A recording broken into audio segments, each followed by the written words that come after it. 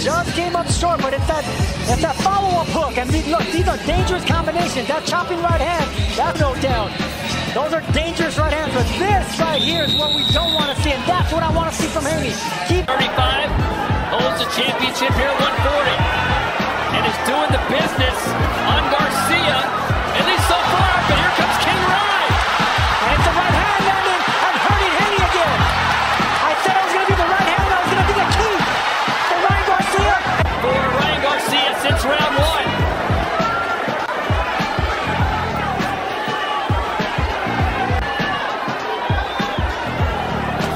What we've learned so far, as each round has progressed, Devin is starting to move forward and take over.